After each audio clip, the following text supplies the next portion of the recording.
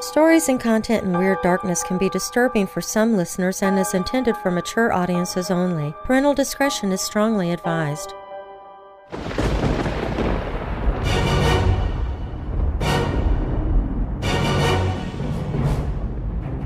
Welcome, Weirdos! I'm Darren Marlar, and this is Weird Darkness. Here you'll find stories of the paranormal, supernatural, legends, lore, the strange and bizarre, crime, conspiracy, mysterious, macabre, unsolved, and unexplained. Coming up in this episode, we return one final time to the Neverglades. I'm bringing you the last two chapters together, Devour and Fallen Night. This has been one of the most popular series I've narrated here on Weird Darkness, and I'm kind of sad to know it's coming to a close in this episode. At least for Weird Darkness. On the plus side, this only concludes the first book of the series. At this moment, there are 3 other full books of stories taking place in the Neverglades for you to read, which you can find on the author's website at davidfarrowwrites.com. I'll place a link to that in the show notes for you. Devour and Fallen Night is the 8th and final entry of this series, and if you're new to the Neverglades, you don't want to listen to this episode without listening to the previous entries first, otherwise you are going to be completely lost. So I'll also place a link in the show notes where you can find the entire series on the Weird Darkness website. Also, as this is from a novel, the language and imagery from the original book remain intact for this episode, meaning it'll be a bit coarser language-wise than you are used to hearing from me. If you're new here, welcome to the show.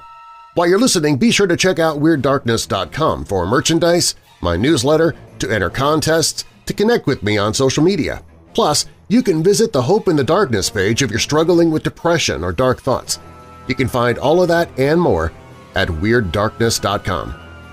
Now, bolt your doors, lock your windows, turn off your lights, and come with me into the Neverglades.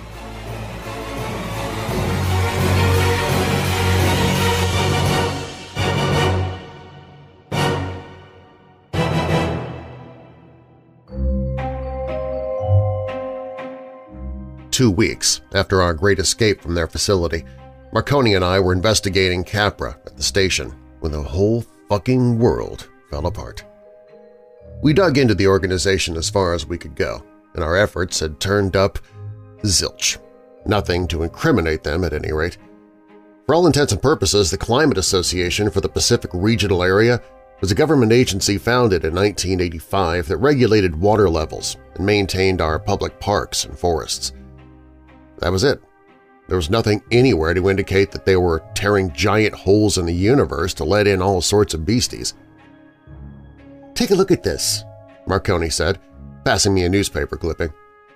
It was a blurry photograph of a bunch of scientists gathered outside the front gates of Capra headquarters. At the front of the pack was a young Valentina Kopel. Her face was smooth and wrinkle-free, her eyes bright behind her glasses. "I had to dig this one out of the archives," Marconi said. "For some reason, Uncle Sam's Climate Brigade coming to town didn't exactly make headlines. That's her, isn't it?" "Yeah," I replied. "I wonder if…" But a loud, sudden rumble cut me off. A tremor shook the station and almost knocked the two of us off our feet. I grabbed the corner of my desk as a filing cabinet toppled over and went sliding across the room. My computer monitor flipped backward and shattered. Everything had gone slanted, turning the floor of my office into a carnival slide. Marconi reached out and grabbed my arm to keep from slipping. "Earthquake!" I shouted over the rumble. "No shit!" she shouted back, "but I've never seen one this bad!" We clutched to the desk and stayed low as we waited for the quaking to stop. It took about 5 minutes for the tremors to subside completely. Marconi and I shared an uneasy look. The floor was still tilted at an awkward angle, so we had to clamber upward to reach the door and climb into the main lobby. The station was in shambles. There was an enormous crack running through the floor, with desks and chairs sticking up from inside. Dust floated through the air, and people were stumbling through the haze, coughing loudly. I heard a choked gasp of pain from up front and hurried toward the source of the noise. Abigail Shannon was lying on the ground, her leg pinned by a fallen rafter. There was a blood-soaked patch on the shin of her pants and a tiny protrusion that could have been a broken bone. Nino Sanchez ran by me and I grabbed him by the arm.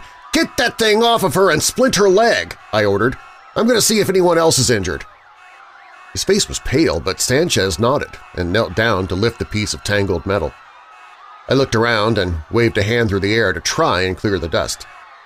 I spotted a few people on the floor and stumbled toward them, but they weren't hurt, only shaken, so I helped them to their feet and continued making the rounds. Most of them were okay. Only Abigail had suffered a severe injury, and even that wasn't life-threatening. I went back and helped Sanchez load her onto a makeshift stretcher. The phone lines were down, along with our cell phones, so we couldn't call for an ambulance.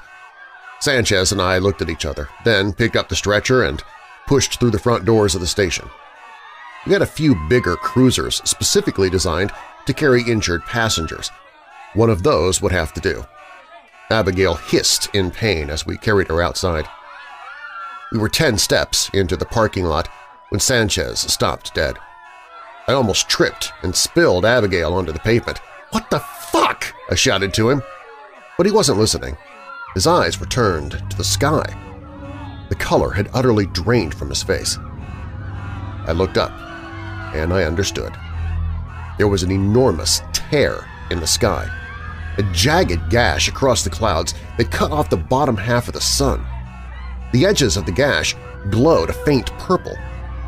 Inside was nothing but void.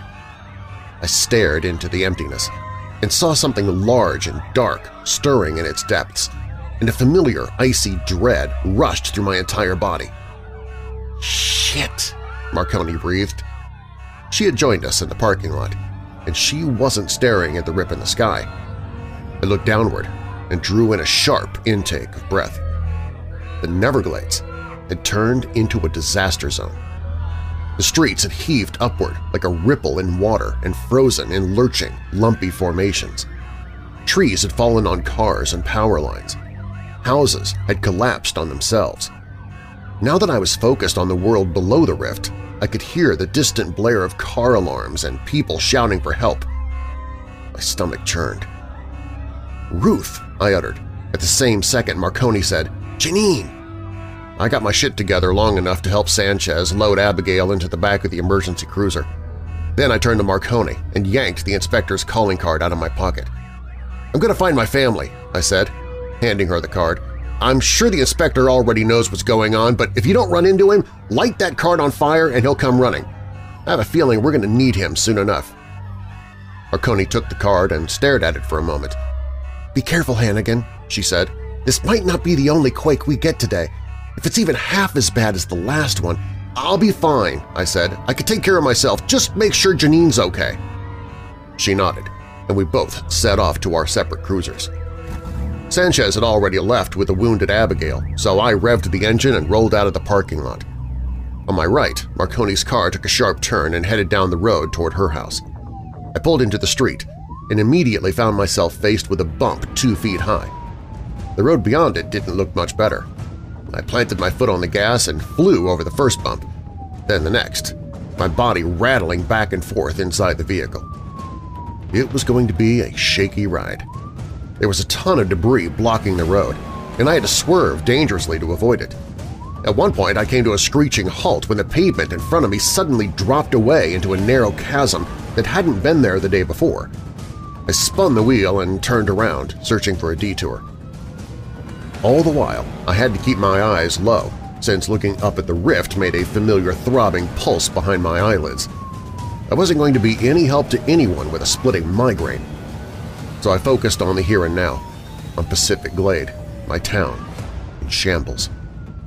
People were emerging from their battered houses, some clutching wounded limbs, others staring in fear up at the void.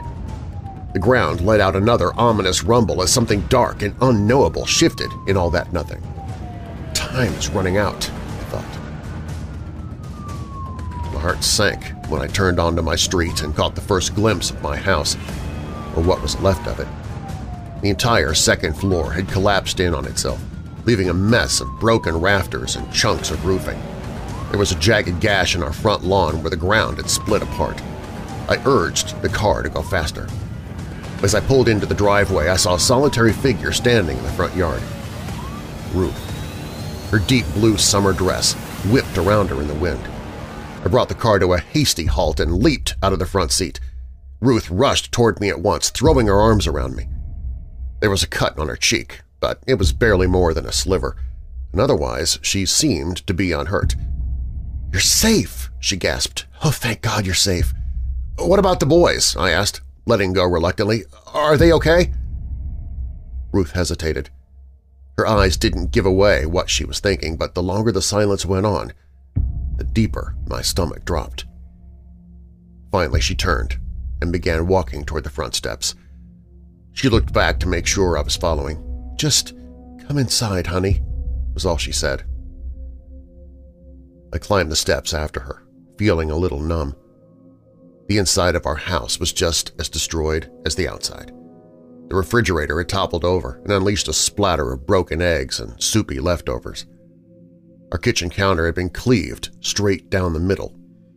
In the living room, the TV lay in a pile of splintered glass. Every picture frame had fallen from the walls and shattered. Stephen was standing by the couch, apparently unharmed, and the sight of him sent such a surge of relief through me that I almost didn't notice Rory.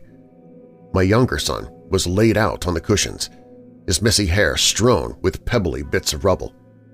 One hand rested on his chest. The other dangled limply over the edge of the couch. "He's sleeping," I told myself. "He's just sleeping." But when I reached down to touch Rory's hand, I saw the dent in his forehead, a bloody wound of matted hair and brain matter.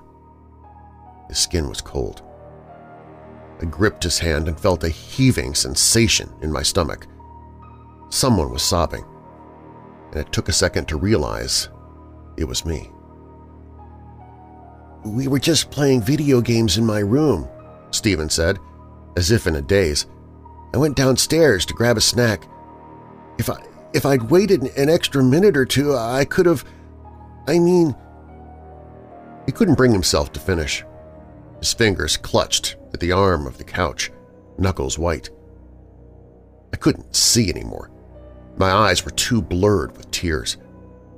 I tried to wipe them away, but they kept on spilling. And why shouldn't they? My son was gone. Just a few weeks ago, he'd been sitting on that same couch, reading a comic book way past his bedtime. I remembered how world-weary he had looked then. Now he didn't look weary at all, just small. Footsteps crunched across the rubble. Out of the corner of my eye, I saw it was Ruth. She drew close and cupped my face in her hands. "Mark," she said. "Mark, look at me." I turned my teary eyes to her. The wind from the broken windows caught her hair and sent dust billowing around us. Ruth looked into my eyes, and I saw myself reflected in that hardened hazel. Her cheeks were dry, barring the blood from that sliver of a cut. My wife wasn't crying. I had no idea how she managed to hold in so much pain. "There's nothing we can do for Rory," she said gently, "but there are others who need help right now. Friends, family, neighbors. That earthquake was a big one, and people are bound to be hurt." When I said nothing, she leaned forward and placed her forehead against mine. "We'll mourn later," she whispered, "but for now, we have to help where we can." I clutched at her arm. "How?" I breathed. "How can you be so calm when he's… I couldn't finish the thought. Another sob escaped from my throat. Ruth lifted her head from mine, then looked to Stephen. Our son was staring down at his brother with a profound hollowness in his eyes. One of his hands rested on the couch cushion, inches from Rory's blood-matted hair. "When my father died," Ruth said, "I realized that death doesn't pull punches. It can come out of nowhere and knock you clean off your feet. And it's so easy to stay knocked down, to give in to loss and anguish. Getting up again is the hardest thing in the world." She turned back to face me. "I love our son," she said, and her voice hitched. "God, Mark, I love him so much, and I'm absolutely devastated that he's gone, but this isn't the time to stay knocked down. There are people out there who need me more than Rory does. There are other families with kids who can be saved, so I'm going to do whatever I can to save them. I'm not letting death get the last word today." She left me, standing in our blasted living room, and retreated to the side hallway. When she returned, she was holding the first aid kit we always kept stashed in the hall closet. Stephen watched her silently as she crossed the room and planted a dry kiss on my lips. I kissed her back and was deeply sorry when she backed away. "I saw what's in the sky," she said. "I know this is the kind of thing you and the inspector handle, so I'll leave you to do what you have to do." She reached out and grasped my hand. "But Mark, please stay safe." I will," I said. That was the last thing I ever said to my wife, and it was a bald-faced lie. How shitty is that? But it was a lie we'd built our lives around from the beginning. This wasn't a safe world, not even close. If this job had taught us anything, it's that tomorrow was a gift, not a guarantee. So in this crazy, dangerous world, why wouldn't I want to come home to a safe house, a safe family, and nestle safely into bed with the woman I loved? It may have been a lie, but at least it had been a beautiful one.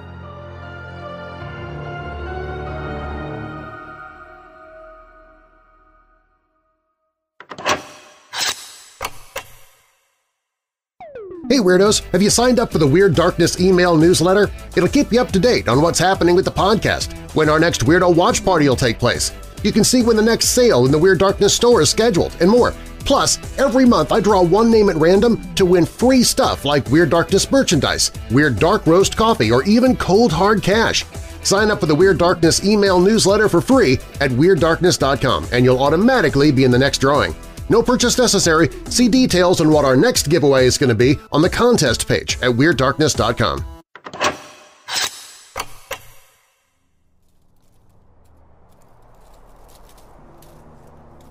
I met Marconi outside the Hanging Rock 20 minutes later.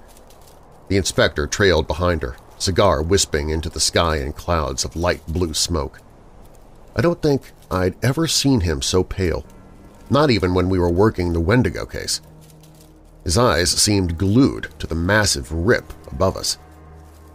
It was early, but even at this time of day, the Hanging Rock should have been bustling with mid-afternoon customers, work-weary employees enjoying a drink or two away from their jobs. Not anymore. The rock had caved in on itself, leaving two sloping halves and a whole ton of splintered rubble. If anyone was left inside, they'd probably been crushed by the debris. Rory's bashed-in forehead floated behind my eyelids and blinked it away furiously.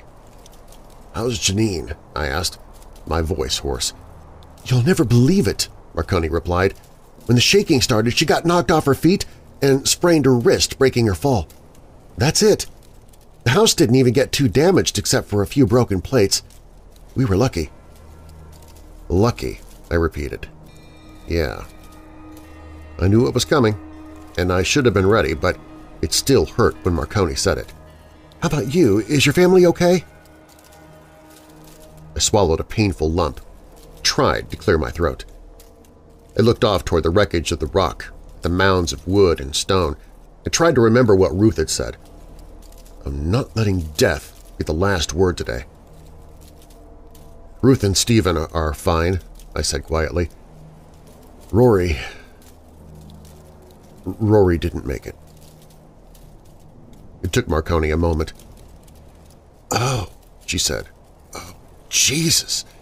Your son! Christ, Mark! Are you saying Rory—" "He's dead," the inspector said curtly. The words stabbed into me like shards of glass, and I recoiled.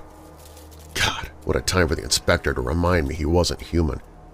"He's dead, and he won't be the only one," the inspector went on. "The earthquake is bound to have taken a few others. The rift will take the rest." He stared at us with those cold, purple eyes, his cigar tip burning. "There's no time to be delicate, officers.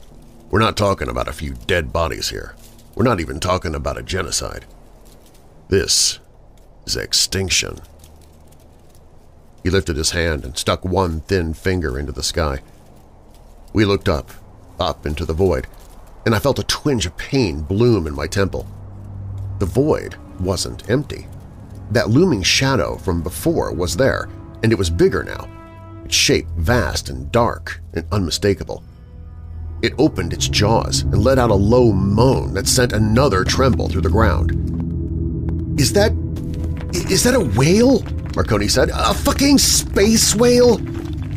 "It's the Leviathan," the inspector said in a hollow voice. "The Star Eater, the all-consuming beast. It only exists to devour. It doesn't care that your world is covered with specks of life. It doesn't care about the Rorys or Janines. It just plows through the cosmos and swallows worlds whole. If it gets through that rift, everything is over. Everything." "I saw that thing before," I said, "in the purple world. How did it open the rift?" "It didn't," the inspector said darkly. "The Leviathan can't cross universes on its own, which means it had outside help." I cast a sharp look at Marconi. "You don't think—" I said. She nodded. "Capra." "I can't fathom why any humans would be so colossally stupid as to welcome in the Leviathan," the inspector said, "but I agree with you both. I have a feeling our friends at the facility are responsible for this mess." Something in the wind turned. The sadness inside me shifted, grew hot and roiling, and suddenly I realized I was angry. Before I had been directionless. I couldn't blame Rory's death on an earthquake or a falling rafter or even a monster from outer space, but I could blame an arrogant scientist who'd already proven that she saw human beings as expendable. I could blame Valentina Kopel. I turned abruptly and walked to my cruiser. The ruins of the Hanging Rock cast a long shadow over me. As I pulled open the driver's door, I ran a hand along the holster on my hip. My thumb brushed the dented metal handle of my pistol. "Hannigan?" Marconi said. There was a touch of worry in her voice. "Come on," I replied, sounding calmer than I felt. "We've got a gate to crash."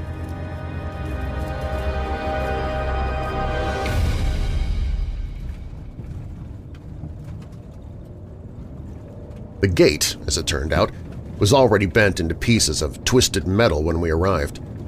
The earthquake had really done a number on Capra HQ. Most of the pavement out front had been split into shards, and the roof of the compound seemed to have caved in on one side, making the building look like a large creature trying to lope its way out of the lake. Still, there were lights on in the windows. Somebody had apparently thought ahead and built a backup generator. "Look," the inspector said, pointing through my windshield. A narrow structure stood on the roof's highest point like a tiny radio tower. A single red beam issued from the tip and ran all the way up the rip above. I picked up the radio and called Marconi's cruiser. "You seeing this?" "I think we found our guys," she crackled back. We parked our cars under the cover of the trees and approached the entrance, weapons drawn. The forest was dark, but the purple glow of the rift revealed the outline of two armed men standing by the mangled remains of the gate. Marconi signaled to me, and we circled around them, keeping our pistols raised. They hadn't seen us yet. For once in my goddamn life, the element of surprise was on our side. "Hey!" one of them shouted, and both lifted their assault rifles. The inspector had appeared in the road in front of them.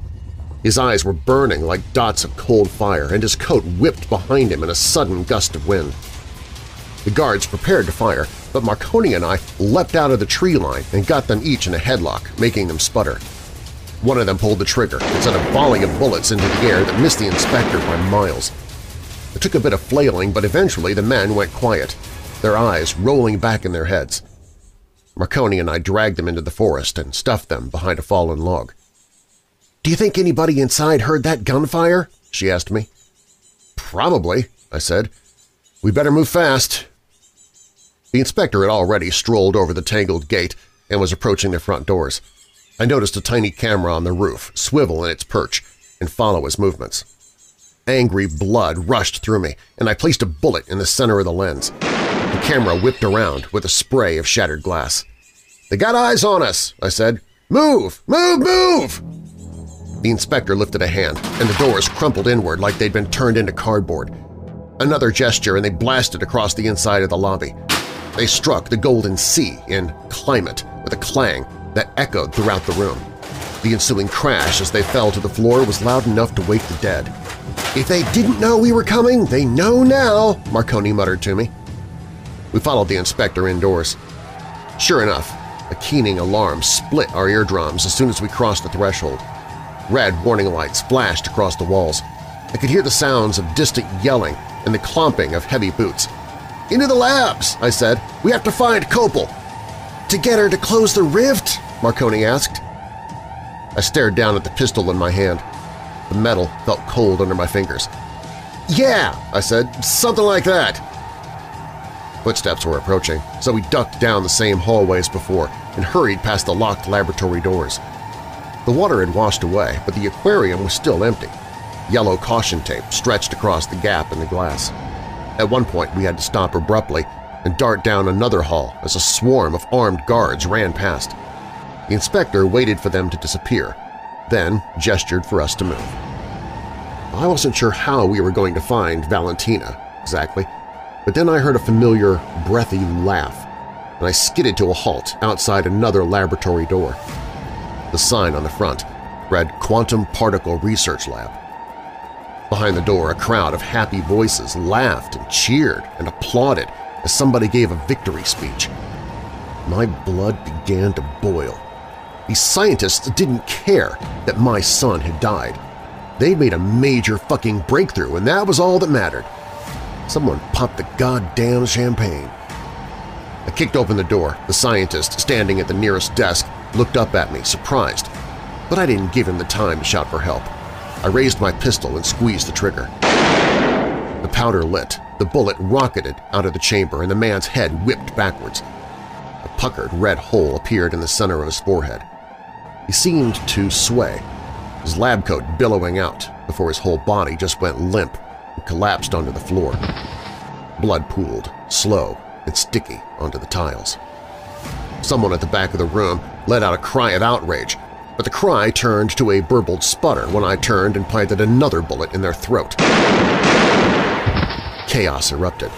It was a flurry of white lab coats as the scientists ducked behind desks, tables, chairs, wherever they could find cover.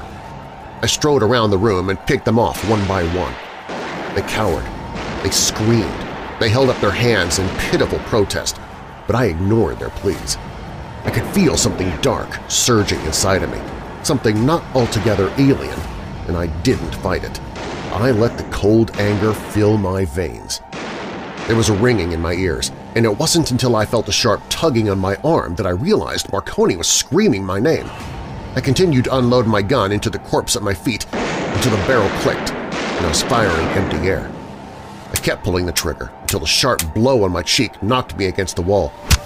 Marconi had slugged me in the face. "Jesus, Hannigan!" she shouted. "Are you a cop or a fucking psychopath?" I dabbed at the blood on my lip, my fingers coming away a vivid red. For a second, Marconi's words started to sink in. Then I heard a clatter from behind me and I turned to see another figure in a lab coat slipping out the door, her long blonde ponytail whipping behind her. "Copel!" I seethed. I dodged around Marconi and chased the fleeing scientist who had just enough of a head start. I fumbled for some extra ammo as I ran, slipping it clumsily into the gun. Then I fired 3 shots at Valentina's retreating back. All 3 missed, but the last one was only by inches. I saw it rip through the folds of her lab coat before she ducked around the corner and disappeared. I followed her down another hallway, just in time to see a door closing about halfway down the corridor. My shoes pounded on the tiles as I ran over to it and yanked it open. It was the same room where she had taken me the last time I was here, or at least it looked awfully similar. All the little details were the same, down to the glass beakers and the microscopes and the large shape in the corner, hidden under a gray blanket. Valentina spun around as she heard me enter. I fired another shot into the wall just above her head. She ducked down and huddled against the blanketed shape, her tablet clutched in one pale hand.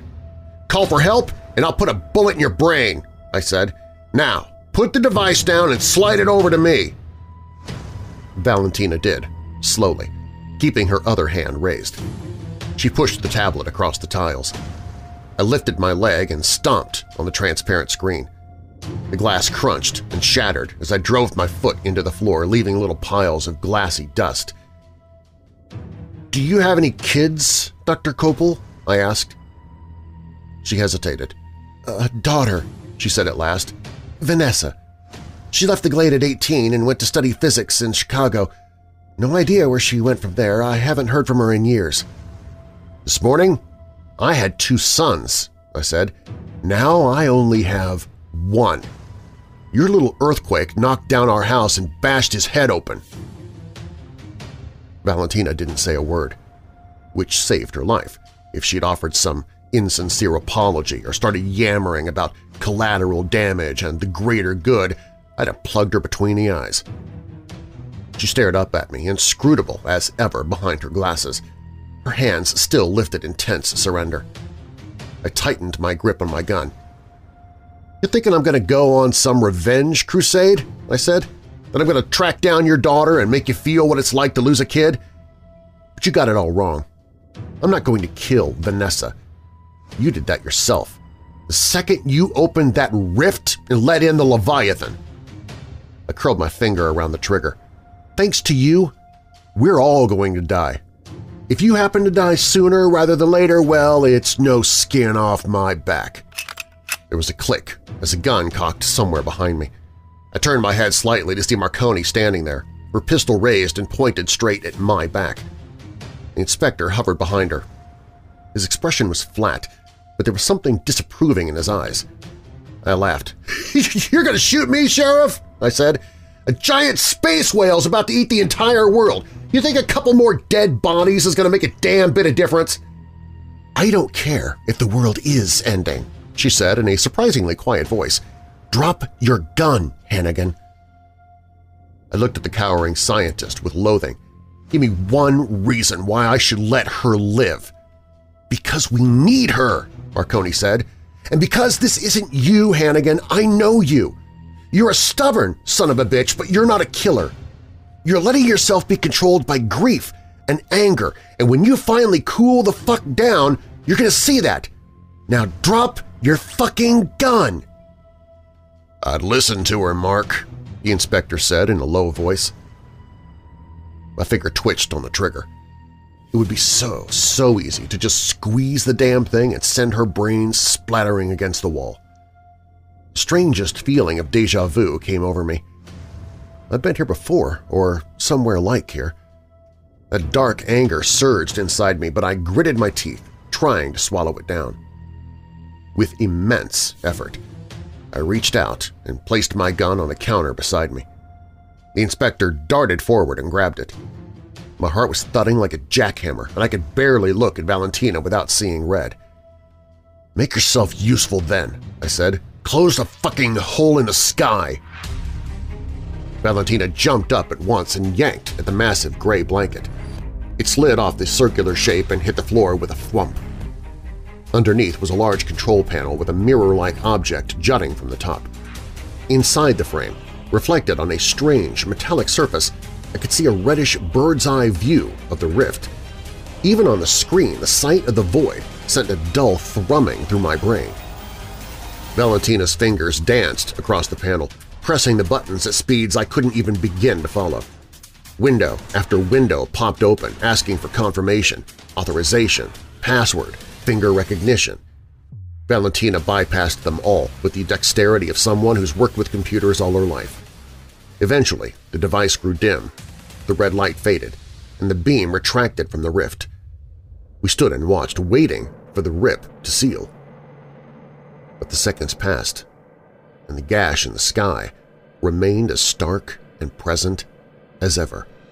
I don't understand," Valentina said with a trace of panic. The splicer is powered down. I swear, I don't know why the rift is still open." "Turning off the device won't work," the inspector said. "That beam was like a butter knife, sawing at human skin. Scrape at it enough and yes, you'll break through. But if you remove the knife, it doesn't heal the wound. It just stops the sawing." Marconi and I exchanged an uneasy look. "So how do we close it?" she asked. "The same way you'd close any deep wound," the inspector said. "You cauterize it.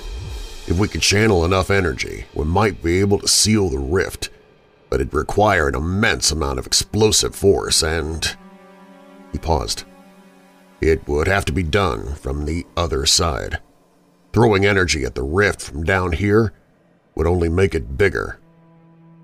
"So we're going to need some sort of bomb," I mused, and a way to get it inside the rift." I paused. The inspector and I looked at each other and, bam, the puzzle pieces fell right into place. For a moment I forgot about my rage toward Valentina. "The helicopter," I said, just as the inspector said, "The explosives." "Excuse me?" Marconi said. "Is anyone going to tell me what's going on here?" She lowered her gun, that usual disgruntled tone coming into her voice. "Right here, in the facility, we have a source of energy and a way to move it," the inspector said. "But we have to move quickly. There's no telling how close the Leviathan may have gotten by now." I grabbed Valentina by the arm. She made a brief effort to wriggle away, then gave up, and marched her out of the lab. The inspector swooped by me and glided down the hall as if he knew exactly where we were going. Marconi eyed me skeptically, but she followed me as I led Valentina after the inspector and into the heart of Capra. I kept expecting guards to show up and open fire, but the halls were eerily empty, and no one disturbed us as we made our way down the corridor. When we finally reached our destination, I let Valentina go and pushed her toward the door. There was a keypad and eye scanner on the side that hadn't been there the last time we'd broken in.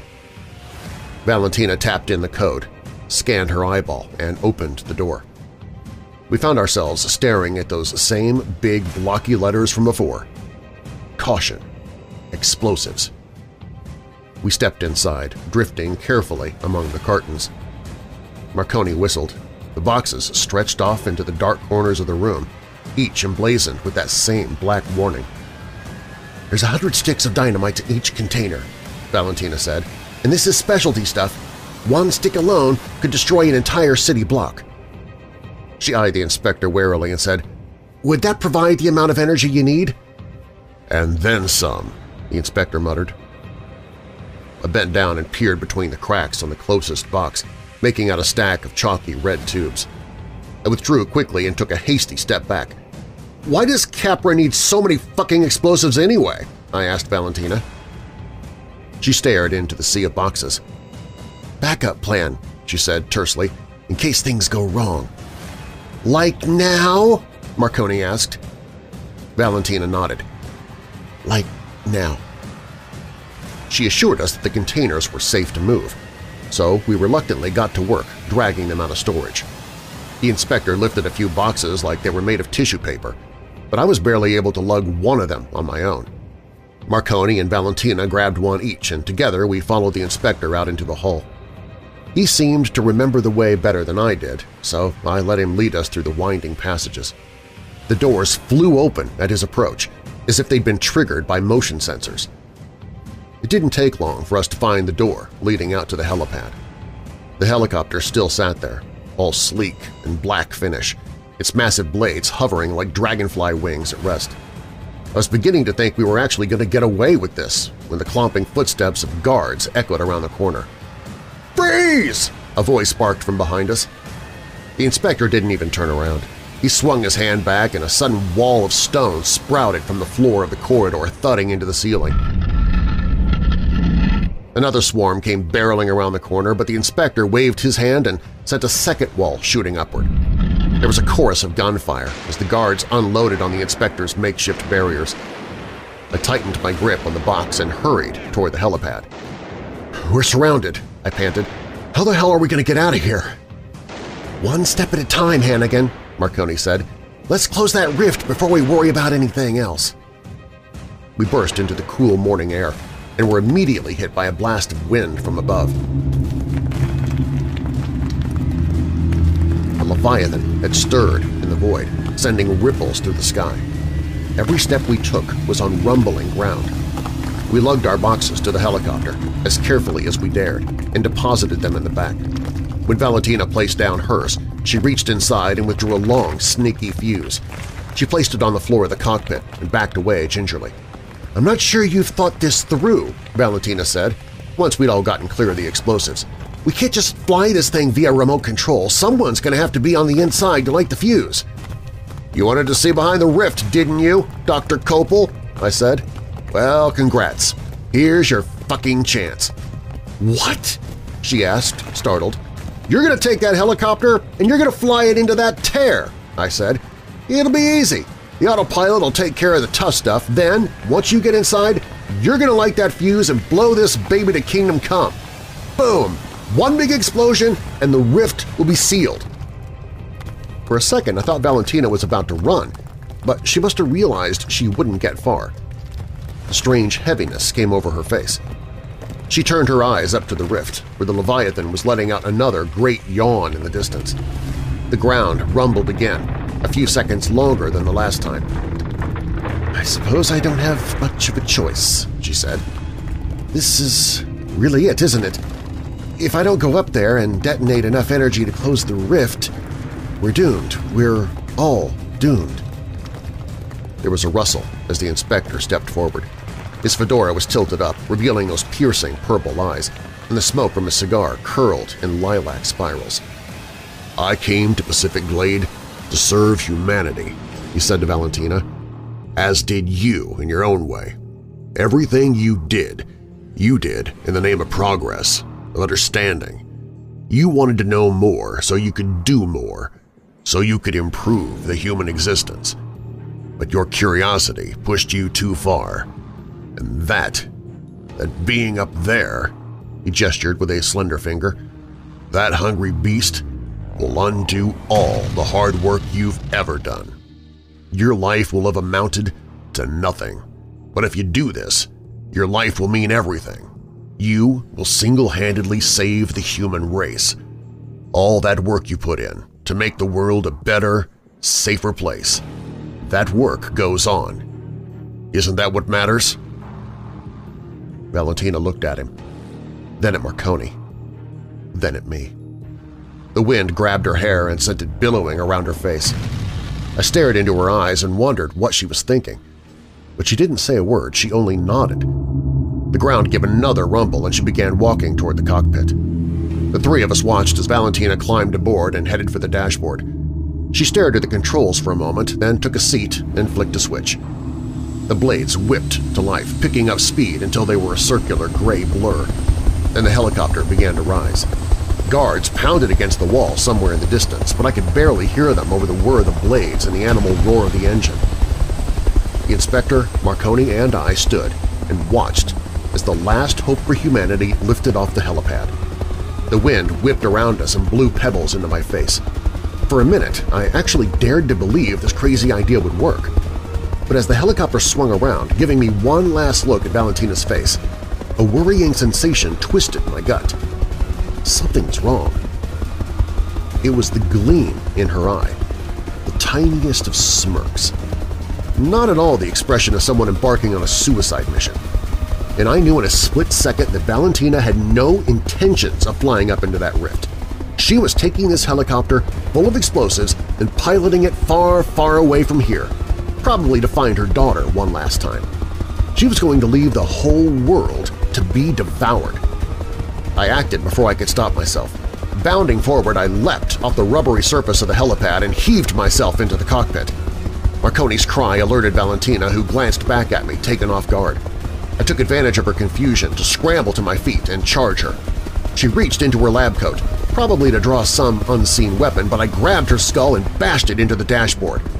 Her hand fell. She dropped to the floor, moaning. The helicopter had started to tilt, so I leapt at the cyclic stick and yanked it back. The cockpit steadied and righted itself. I hadn't flown since those long-ago days with Peter, but the instincts came rushing back, and I settled into the controls with a surprising sense of ease. We were still rising. I took a seat and adjusted the collective lever to increase our ascent. Valentina had slumped against the side of the cockpit, apparently unconscious. I let myself look down. Marconi got a stunned expression on her face, like someone had wound back and punched her in the chest, but I could barely see her from here. Her body was shrinking beneath the shadow of the helicopter. The inspector stared up at me from beside her. His eyes were hidden beneath the shade of his fedora, and his mouth was drawn in an expressionless line, but there was something solemn about his cigar smoke. It was a dark, billowy maroon, and it floated up after me like a hand waving goodbye. I swallowed, forced myself to look away. We were getting closer to the rift now, purple light spilling from the gash in the sky. I scanned the control panel and pressed a promising-looking button. 2 reinforced doors slid shut on both sides of the helicopter, muting all sounds from outside and sealing us into the cockpit. My heart thudded as we rose higher and higher. Then a shudder, a tearing sound like someone whipping a piece of paper, and we were past the barrier. The world outside the windshield turned into a mind-splitting void, and I heard a creak as the glass adjusted to the sudden vacuum. If it shattered, then we were fucking doomed. But the windshield held, and my migraine lessened, and I was able to stare out into the nothingness. Except it wasn't totally nothing. The Leviathan filled most of the void above us, its mouth gradually opening like a whale preparing to inhale krill. This close, I saw that its body extended farther than I'd originally thought. It rippled back into the abyss, huge yet snake-like, its tail drifting lazily through the starless sky. The sheer size of it sent a tremble through my body. What chance did we stand against this thing? If we didn't seal the rift, I had no doubt those jaws could open wide and swallow the entire world. The air behind me seemed to contract, and when I dared a look backward, I saw a familiar starship shape folding into existence. Its solid red eye opened wide, and its tentacles curled up on the ends like tiny muscles flexing. "Hello, Purple Man, I have come to end."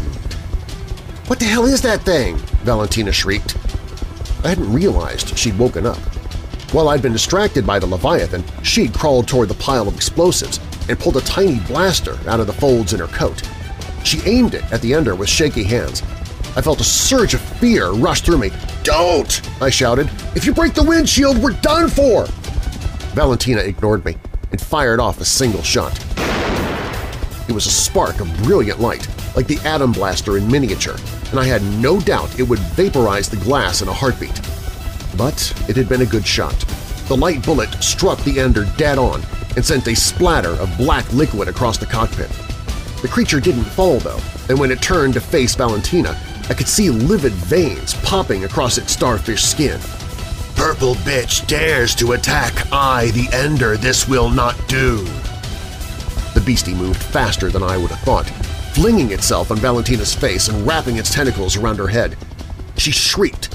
For a second I was afraid she'd let off another shot and kill us all, but the blaster fell from her hand and clattered across the floor.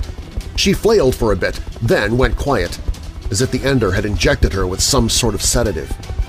A horrible gnashing filled the air, like a set of sharp teeth grinding together, and a sudden spurt of blood splashed across the doors. I nearly screamed myself as the Ender gnawed at Valentina's neck, its body inflating in and out like a pufferfish. She didn't make a noise as it drained her dry. Then it turned to me, blood dripping from its tentacles, leaving Valentina's pale corpse behind it. I'd like to say my last thoughts were about Ruth, or Rory, or Stephen. I'd like to say my whole life flashed before my eyes. That's what happens in the movies, right? The hero gets one moment of peace before the big finale. But I was no hero. Sure, I had saved a few folks and stopped plenty more from dying painful deaths, but a lot of that boiled down to the inspector. He was the real hero here. And truth was, the Neverglades needed him a hell of a lot more than they needed me. At least I could go out saving the people I loved. In the end, all I thought was, I hope it doesn't hurt. The Ender's sticky tentacles slapped against my face, and I could feel its suckers sinking into my skin. I fought the incoming wave of wooziness and pulled my lighter out of my pocket. For a second I was afraid it wouldn't light up here, but the helicopter was airtight, and the little flame burst into life. I leaned down and touched it gently to the fuse. The thin rope burned away, the spark crawling across the ground toward the pile of wooden boxes. I looked away and stared into the maw of the Leviathan. Those great jaws were open wide now, so impossibly wide that they blocked out all view of the void. Tiny specks glimmered inside the creature's cosmic gullet.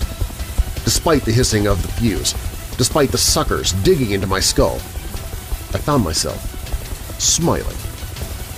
"What do you know?" I said. "It's full of stars."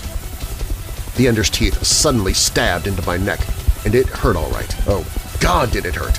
I staggered against the window and left a spatter of blood on the glass. That fucking starfish bit like a mini shark. I could feel my consciousness draining, but I forced my eyes open and stared blearily out of the cockpit. I stumbled forward until I was practically slumped against the control panel. The fuse behind me went quiet, and in that fraction of a second, the world turned kaleidoscopic.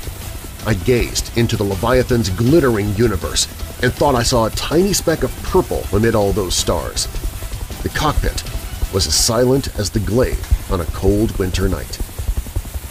Then the explosives lit.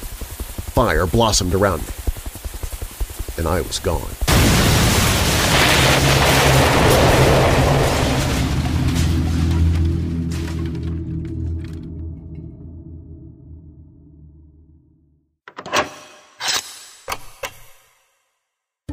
If you or someone you know struggles with depression or dark thoughts, I'd like to recommend the Hope in the Darkness page at WeirdDarkness.com.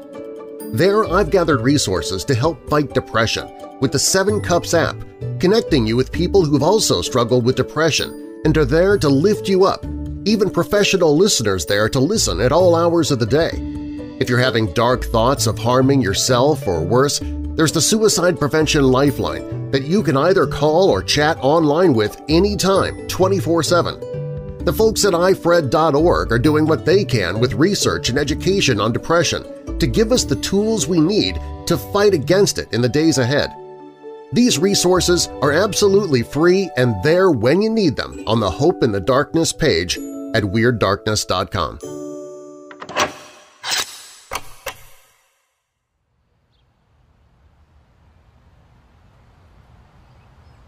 Picture, if you will, a quiet day in the Neverglades.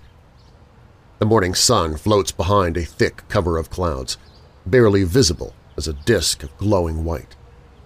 What little light it spreads washes over mountains, forests, roads that cut through stretches of country broken by wandering animals and the occasional run-down house. Follow the roads, and no matter the direction, you'll find yourself winding back into town. Folks with beat-up jeeps journey to the supermarket. Mothers push strollers down overgrown sidewalks. Policemen sit in windowless offices and imagine the world outside. A single siren might cut through the air, under the distant crashing of a waterfall.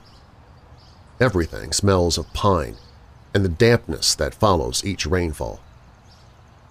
On this day, like so many others, the glade is defined by absence.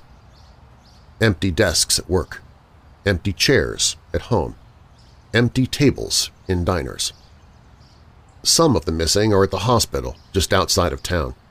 They suffered injuries in the Great Quake, but they'll be back to the grind before long. The others are never coming back.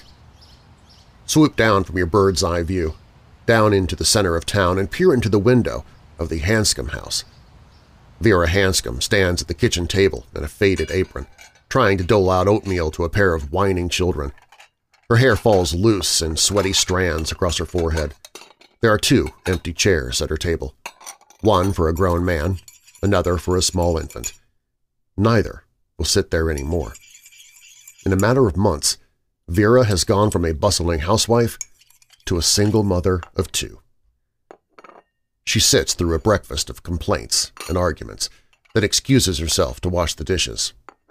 The suds are hot, and they scald her hands as she works.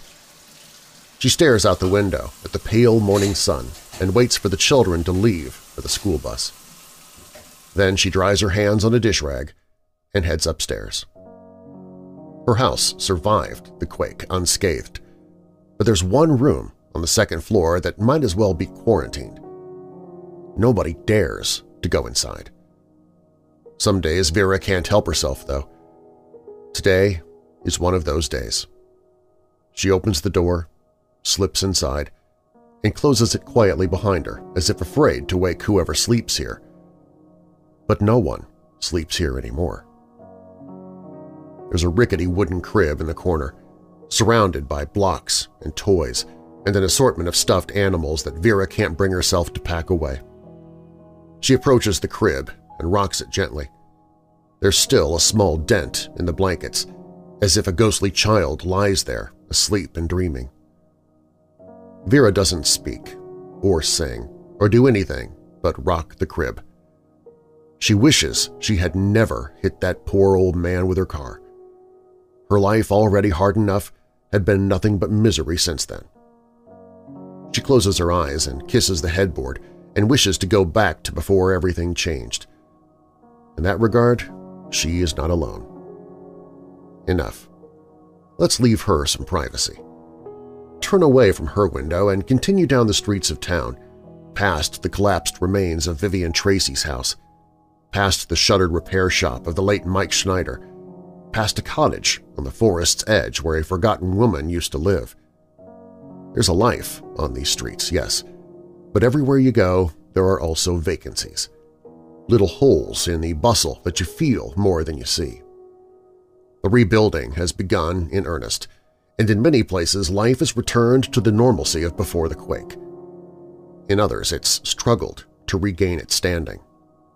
Families have been displaced. Homes have been reduced to a few standing walls and a pile of rubble. Many find refuge with friends and family in town. Others leave town entirely. Pacific Glade is home, but it is a home in ruins, and for many, it now holds scars and painful memories. The loyal will stay, but when winter comes, the Glade will be smaller than it's ever been. For now, the air is cool with the crisp wind of a North Pacific summer. Follow the breeze along those winding roads until you reach the edge of Locklear Cemetery. There's a slow procession moving through the gravestones today. 2 rows of mourners, clad in black, carrying a pair of coffins. One is empty. The other is barely weighted down by the small body inside it. Ruth Hannigan stands at the edge of the pit as the coffin-bearers lower each casket into the ground. She rests her hand on her son Stephen's shoulder. Neither of them moves as the preacher recites the eulogy and describes what wonderful lives the deceased had lived. There are tears and sniffles from the crowd, but Ruth's eyes are dry. They've been dry since the day of the quake. When the ceremony is over and the grave diggers have started filling in the holes, Stephen comes forward and places a small object in the dirt around Rory's headstone.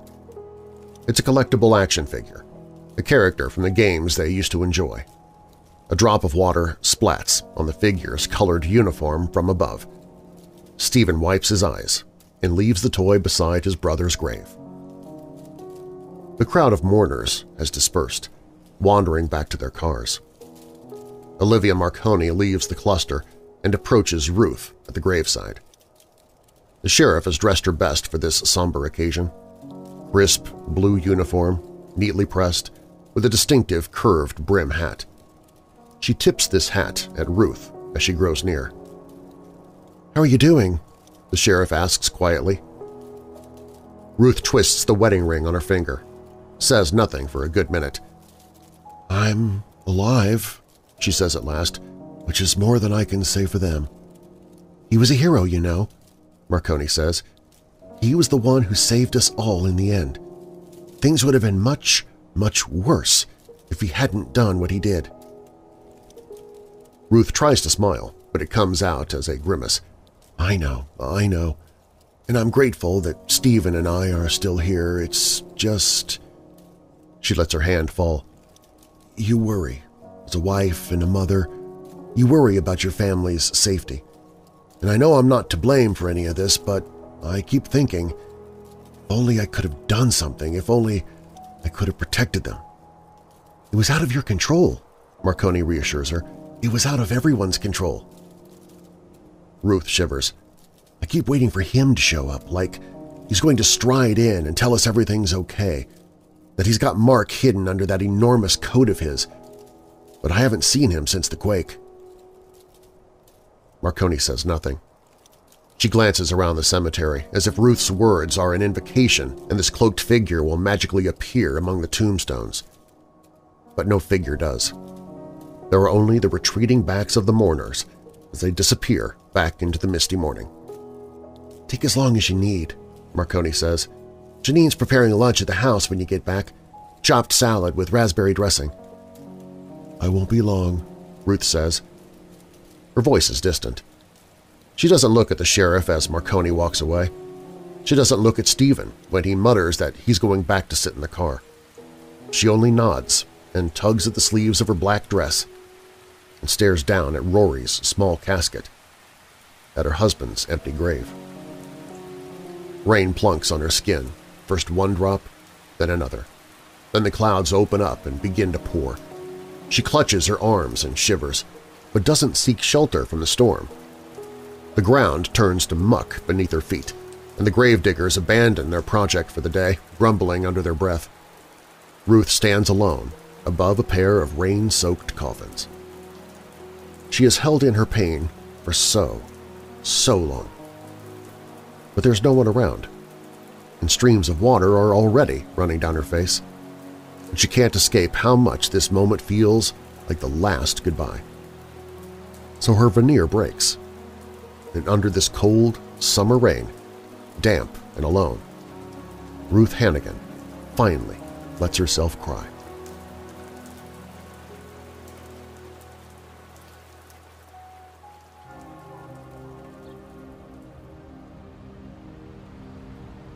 Let's linger in this place for just a bit longer.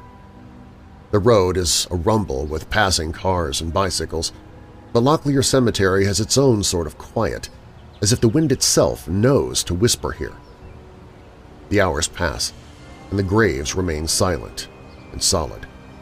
A bird nesting in the shadows of the mausoleum emerges to grab worms after the fresh rainfall.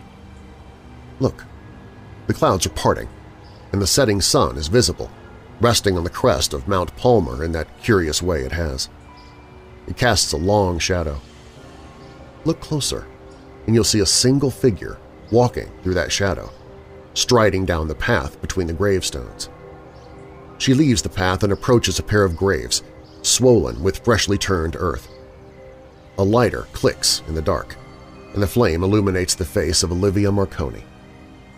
The sheriff had curbed her urge to smoke for almost a year, but the quake had brought that craving back in full force, and she'd finally swapped her chewing gum for a pack of cigarettes. She touches the flame to her cigarette tip and takes a long drag. Then she blows a thin cloud of smoke toward the gravestones. "I don't care what happened at the end," she says. "You were a damn good cop, Hannigan." The smoke swirls and grows, takes on a light purple tinge, and Marconi realizes that most of it is coming from behind her. She turns to see an impossibly tall figure in a trench coat and gray fedora. The smoke billows from the softly burning cigar clenched between his teeth. "Inspector?" Marconi says. The inspector tips his hat toward her. "I came to pay my respects." He steps up to join her by the side of the grave. Neither speaks for a very long time. Then Marconi makes a small noise, almost like a sigh. She plucks the cigarette from her mouth and stares into the burning tip. "You can't, I don't know, bring him back to life?" She peers at the inspector through the setting sunlight. Do you have that kind of mojo?" "If there was a body, maybe," he says, "but it would just be a walking shell. No memories, no thoughts, no motivations. It wouldn't be the Mark you knew." He looks off toward the mountains. "This way is better." Marconi places the cigarette between her lips, her teeth gnawing on the end. "This isn't over, is it?" "No," the inspector says. "Mark closed the larger rift, but reality is still thin in Pacific Glade, and more entities will get through. That's not even taking Capra into account. I doubt it died with Valentina Kopel. These sorts of corporations always have someone higher pulling the strings, and they're not going to stop just because of one setback. Marconi blows out another funnel of smoke. So, we've got all the eldritch monsters and the multiverse on one side, and a shadowy government organization on the other. She lets out a forced laugh. Sounds like a real fucking walk in the park. It won't be easy, the inspector says, staring down at the bumps in the soil. You've seen where this road can end up. I know I may be asking too much, but will you fight with me, Sheriff? Marconi lowers a cigarette and taps some ash onto the grass. Of course I will. If only they could see what we do, this unusual pair, two dots of defiant brightness among the darkness of the dead. The sun frames them from behind in brilliant orange. In a short while they will leave this place, back to the hustle of town, but for now they stand in the quiet and mourn their fallen friend. A bright blue bird flutters down and rests on top of Mark's headstone. It tilts its head and studies the strange duo. Then the smoke drifts towards it, and it flies off with a chirp, wings fluttering as it disappears into the orange sky. Here's how it is. Despite the absence, despite the empty chairs, Pacific Glade is still brimming with life. It is a place that glistens with invisible connections, those threads that connect person to person in the web of community. Teenagers sneak out of their homes for secret trysts with their sweethearts. Neighbors share gossip with each other at the supermarket. Drivers turn up the radio and listen to Joe and Alan croon their dirty jokes. The threads stretch and sparkle across town. Everything, everybody, is connected, and on some level they know this. Gladers look out for their own, after all. See for yourself. On the edge of town, in that yawning dusk, Nico Sanchez pulls up to Abigail Shannon's house and helps her hobble down the front steps. Despite the bulky cast on her leg and against her doctor's orders, Abigail has already returned to work at the station, spending her whole day working the front desk. She doesn't mind. The night shift tends to be on the quiet side, and besides, she spends most of it chatting with Nico. They're on a first-name basis now, and their conversation is easy, natural. She likes him. Maybe not on a workplace romance level, but enough to be friends. And sometimes friendship is perfect. Their cruiser passes Marconi's on the way to work, and they wave through the steam-frosted windows. The setting sun glares in such a way that they miss the shadowy figure in the passenger seat. Slip out of that crack in the window, why don't you, and follow Marconi home. The radio is on, and nature sounds burble through the car's ancient speakers. She likes the white noise. It soothes her, like a warm bath or a cigarette after a 12-hour shift. Her passenger sits silently beside her and stares out at the twilit streets. Janine is already setting the table when Marconi opens the front door. Ruth and Stephen, the last of the Hannigans, emerge from upstairs and take their places at the table.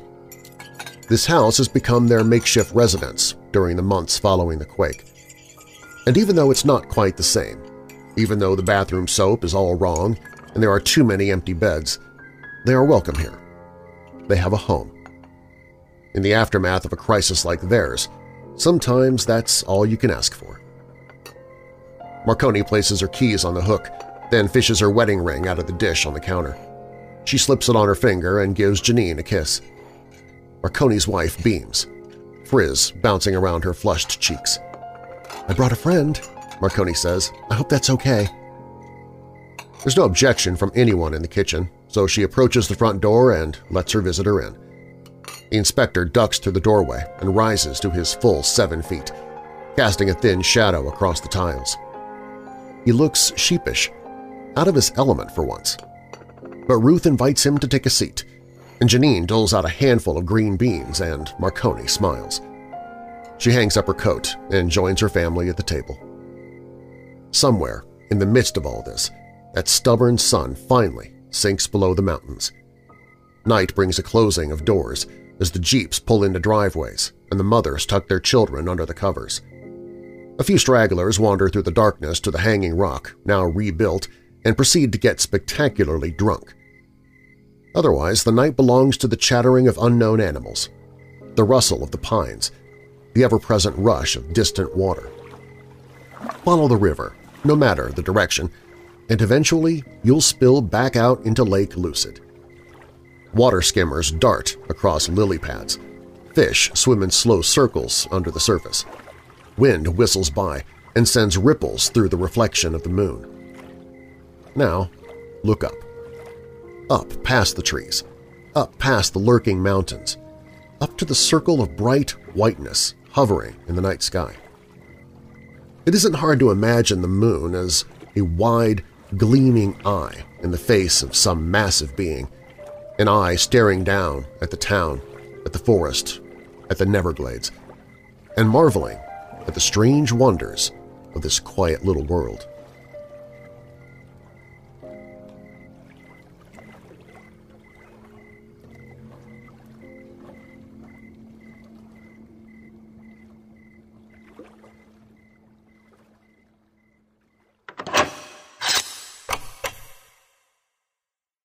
I'd like you to meet the newest member of our weirdo family. Meet Syjack, a female Arctic wolf. While visiting the Wild Animal Sanctuary in Keensburg, Colorado, Robin and I fell in love with the place and their mission to save the lives of animals from abuse and neglect. I immediately felt drawn to Syjack upon seeing her and decided to adopt her in the name of Weird Darkness. And that means you had a part in that, weirdos. Syjack was born in a safari park that couldn't care for her. But the Wild Animal Sanctuary steps in to save Syjack and other wild animals from private owners and less-than-ideal living conditions. Syjack now has a lifelong home in a large acreage, natural habitat near other wolves. Wild Animal Sanctuary has saved numerous other wild animals from abuse and neglect – lions, grizzlies, tigers, panthers, and more. Visit wildanimalsanctuary.org to learn more, donate to the sanctuary, and maybe adopt an animal of your own, like we have with Syjack. That's wildanimalsanctuary.org.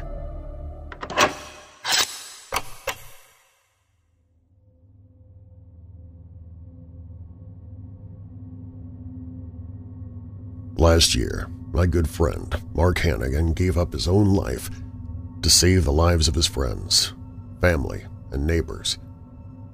Indeed, the entire world as he knew it. Mark was perhaps the bravest and humblest man I ever met. He knew every case could be his last, and yet he never wavered, pressing on with that selfless, headstrong attitude I eventually came to admire.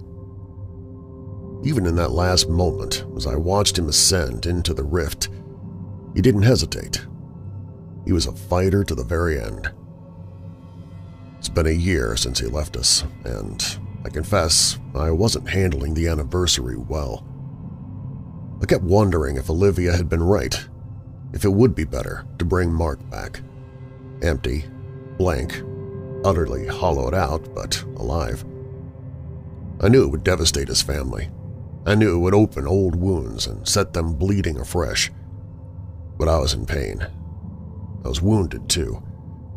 And in my pain, I made a hasty decision. I opened the rift and began searching for my lost partner. I'll spare you the details of the journey.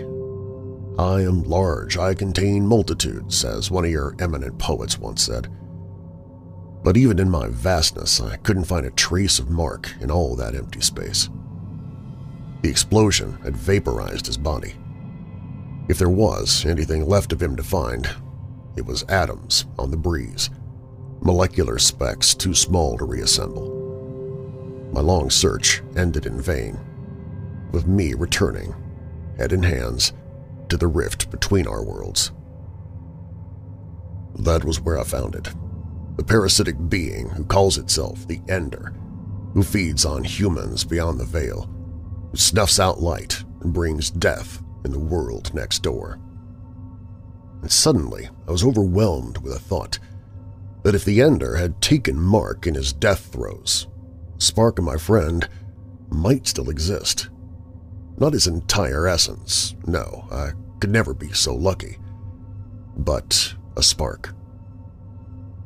To make a long story short, I managed to extract what remained of Mark from within the Elder. It's a stubborn beast, but at the end of the day, it knows who it obeys. It looked like a tiny sphere of pulsing light, dripping with black tendrils. And when I gripped it, I could hear his voice. I could see flashes of his memories, glistening and vibrant. And I knew this little orb couldn't bring his body back to life, but it could keep my friend alive in the way only the truest of words can.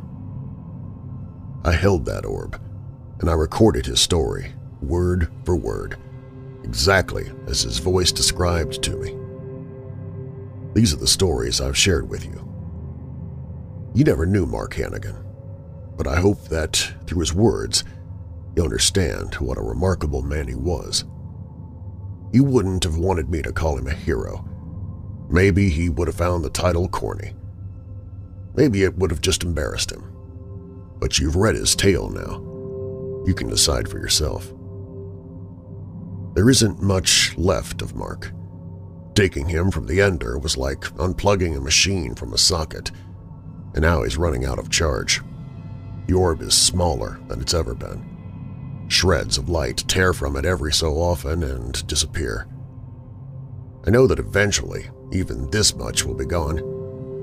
From here on, he lives through these words and through all of you reading here. Whatever you do, don't forget him. Don't let that spark go out. I think he's earned that much.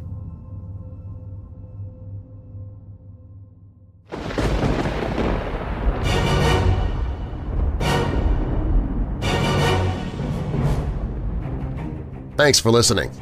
If you like the show, please share it with someone you know who loves the paranormal or strange stories, true crime, monsters, or unsolved mysteries like you do. And please leave a rating and review of the show in the podcast app you listen from. Doing so helps the show to get noticed. You can also email me anytime with your questions or comments through the website at WeirdDarkness.com. That's also where you can find all of my social media, listen to free audiobooks I've narrated, shop the Weird Darkness store, sign up for the email newsletter to win monthly prizes, find other podcasts that I host, and find the Hope in the Darkness page if you or someone you know is struggling with depression or dark thoughts. Plus, if you have a true paranormal or creepy tale to tell, you can click on Tell Your Story or call the Dark Line toll-free at 1-877-277-5944. That's 1-877-277-5944. The Neverglades Mysteries were written by David Farrow. You can find more stories in this series on the author's website at davidfarrowwrites.com. I'll place a link to his website and social media in the show notes. Weird Darkness is a production and trademark of Marlar House Productions. Copyright Weird Darkness. And now that we're coming out of the dark, I'll leave you with a little light. Proverbs 21 verse 2. All a man's ways seem right to him, but the Lord weighs the heart. And a final thought from Dr. Seuss, and I'll do it in the inspector's voice since we are ending the series here. Be who you are and say what you feel, because those who mind don't matter, and those who matter don't mind. I'm Darren Marlar. Thanks for joining me in the Neverglades and in Weird Darkness.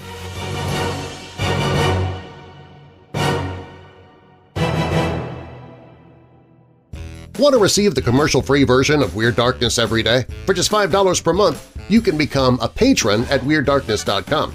As a patron, you get commercial-free episodes of Weird Darkness every day, bonus audio, and you also receive chapters of audiobooks as I narrate them, even before the authors and publishers hear them. But more than that, as a patron, you're also helping to reach people who are desperately hurting with depression and anxiety. You get the benefits of being a patron, and you also benefit others who are hurting at the same time. Become a patron at WeirdDarkness.com.